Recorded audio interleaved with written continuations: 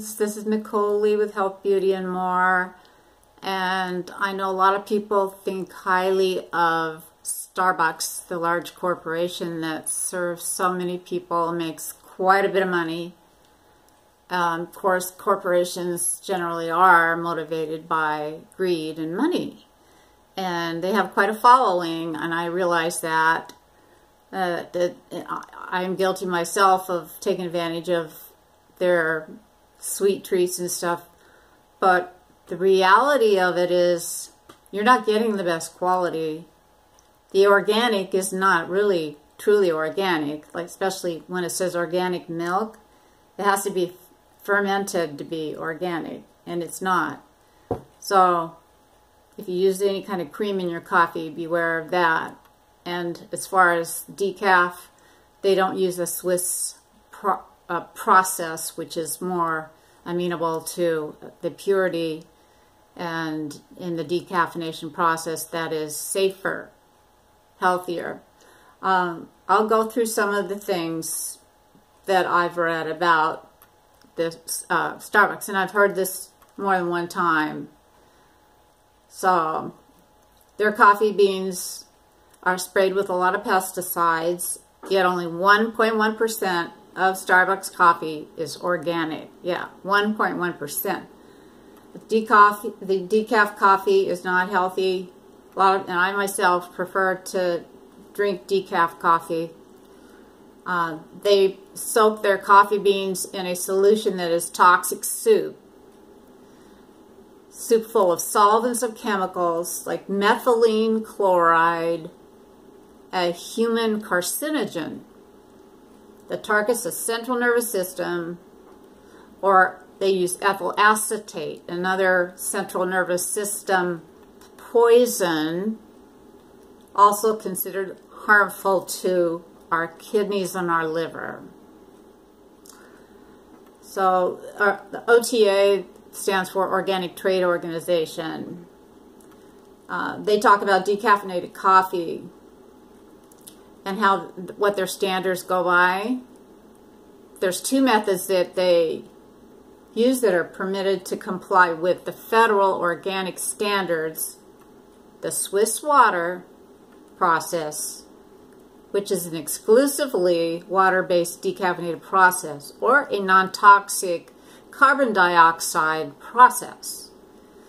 Back in 2007, Consumer Reports issued a report comparing coffees at the most popular food chains, ranking Starbucks as just behind McDonald's.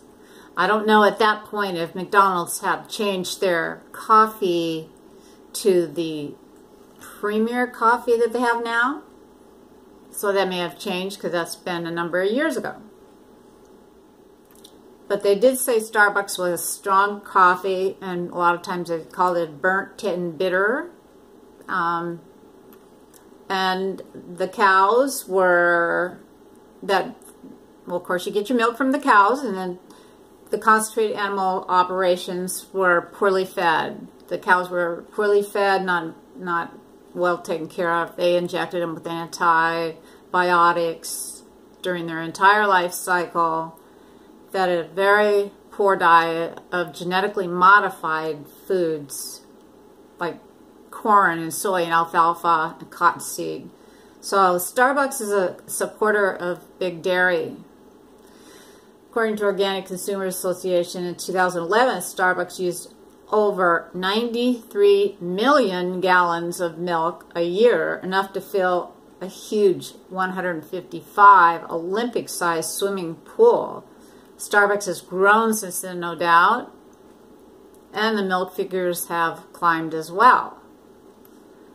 What they call organic soy milk, and when you look it up, don't be fooled by the word organic, which indicates, research indicates that the only healthy soy that is fit for human consumption is the fermented soy.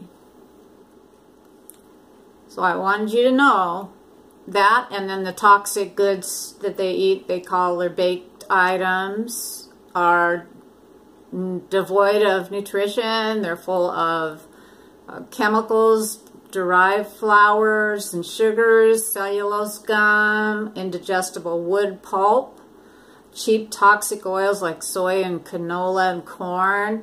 Azodicarbonamide is banned in several countries, but they use it. It's also linked to asthma. Propylene glycol is a petrol-based chemical that they use in antifreeze. That's in their toxic baked goods. Enjoy your muffins. Enjoy your banana bread. Don't worry about the toxins. Sodium benzoate. Don't worry about it. It's just used in popular iced lemon pound cake. Wouldn't that be delicious? Sodium benzoate combined with vitamin C. You know what it does? It transforms into a cancer-causing agent, thereby destroying your DNA cells. So go for your Starbucks. Make them rich. Enjoy all their coffee. Don't worry about breast cancer or prostate cancer. Who knows what else is involved here? Go see for yourself if you don't understand. There's going to be a lot of good stuff written about Starbucks. Why? Because corporations know how to market. But do your research and look for the actual tests. See for yourself and go back to Starbucks whenever you want. This is Nicole Lee with Health, Beauty, and More. Have a happy, happy time. Enjoy your Starbucks. Yeah!